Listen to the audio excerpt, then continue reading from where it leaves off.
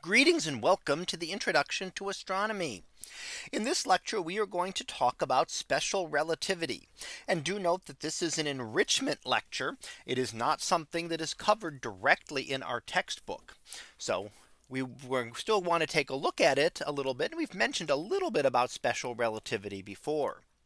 So special relativity was put forth by Albert Einstein in 1905, about a decade before his general theory of relativity.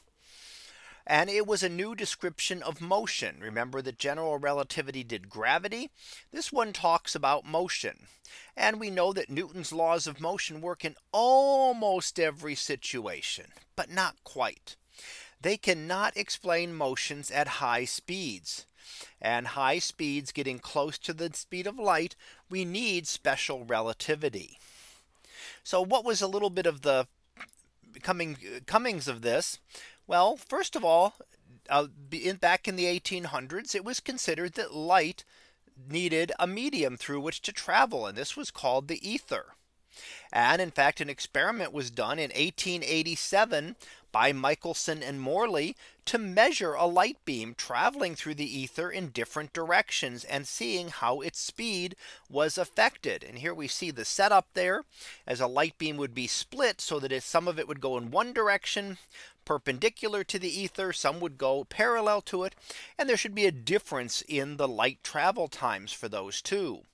No difference was found, meaning that there was no ether.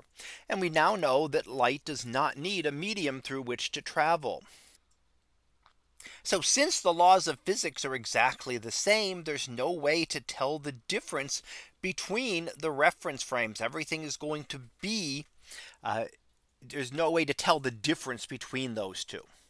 So what the second one is that the speed of light is a constant and has the same value for all observers. That is the speed of light, 300,000 kilometers per second. And that does refer to the speed of light in a vacuum. So not just the speed of light, but the speed of light in a vacuum. So it does not matter if the observer is moving, then the speed of light will still be. So the speed of light, since the speed of light is the same, but velocities will add differently. Normally we can add velocities together. So if you're moving and something is thrown, you add the two velocities together to get the net velocity. When you get close to the speed of light, it does not matter. A light beam shining ahead of a fast moving car or spaceship is still traveling at exactly the speed of light. You cannot add in the motion of that craft. So if you had a spaceship moving at half the speed of light, that light would still be moving ahead at just the speed of light. Not 1.5 times the speed of light. You can never exceed that speed. So when you get close to light speed, there are different ways of adding velocities. Now, some of the consequences here, when we look at special relativity, are simultaneous events depend on the observer, whether two things are simultaneous. So observer A may see the two flashes simultaneously occurring, but that does not mean that there is simultaneity there, because observer B here to observer B, this light will reach her first, and this light will reach later. So it depends on the observer as to whether things occur simultaneously. So if there's a burst of light, one observer can see them at exactly the same time, and another one can see them not occurring at exactly the same time. We also have time dilation. Now we mentioned this before when we talked about general relativity, but clocks slow down as one moves faster. And if you really want to know the conversion factor, it's this one that tells you as how fast you're going. And as you get closer and closer to the speed of light, this gets bigger and bigger, and it gets bigger and bigger very fast. And you can never exceed the speed of light, because if you exceeded the speed of light, then under the square root here would be negative. And of course, that would become imaginary, and there is no solution there. So we have observed this. This is actually observed here on Earth. How do we observe it? Well, muons. these are elementary particles that are produced in the upper atmosphere when cosmic rays interact with atoms. Muons do not live long enough to make it down to the ground. They decay very quickly. However, because they are moving so fast at close to the speed of light, their internal clocks are slowed down and they can actually survive the trip down to the surface of Earth. We also can have length contraction. So time changes, but so do lengths. And objects moving at very high speeds will appear shortened in the direction of motion. So something moving at a very high speed, you will see it as foreshortened there, and it will appear shorter because of the high speed of travel. So again, that affects things as well. So there are some very interesting things, such as the time dilation and the length contraction, that will increase as you get close to the speed of light. Now at our speeds, it makes no difference. None of these will be noticeable. Now causality. Well, causality, we sometimes think, can one thing cause another? Well, it depends on where you are within the cone here, within the light cone. So in the light cone, space is represented by the x-axis and time by the y-axis. We are at point A. That is the current location, is at the origin. Travel is possible within the shaded region. So something happened at A can affect something at point B. It is possible to travel there at less than the speed of light.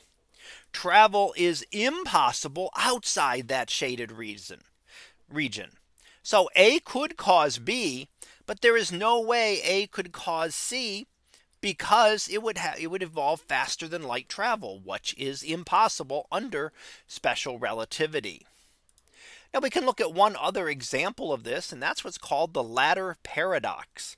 A ladder paradox says a rapidly moving ladder would be shortened and would fit into a smaller garage. So if you had a ladder moving at a very high speed, it would appear shortened, and you could, for that instant, have it completely within the ladder. However, since motion is relative, you can also consider a stationary ladder and a moving garage. Well, what would happen there? Well, now the garage is shortened. And what happens? So does the ladder fit or doesn't it? Because if the garage is shortened, then there's no way the ladder is going to fit inside this. So what is going on here? Well, we can take a look at what the resolution to this paradox might be. And what we see is that here I said it would not fit, but here we can see the example that you have two cases of this happening. If you have the ladder moving, yes, the ladder is foreshortened, and you have for an instant that it is within this object.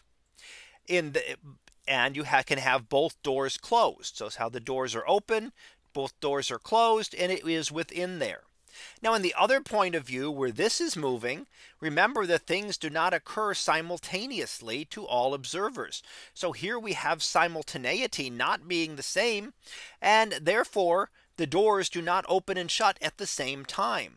So one door is shut here, and that lets the ladder in. This door opens, and then this door finally shuts. So under this, the ladder is never completely within the garage, but it does completely apply to what we've seen before. It really is just a matter of simultaneous events. What things are simultaneous in one reference system are not going to be simultaneously in the other. In the second case here, we never have the two garage doors closed at the same time as we do in the first. It is not a simultaneous event there. So there is no paradox. It does not fit in. It doesn't have any issue being in there because it still fits, since one of the doors is open under this reference frame. So there are some other paradoxes that you can consider too, and they're usually something similar to this to be able to explain how things actually work under special relativity. So let's go ahead and finish up with our summary.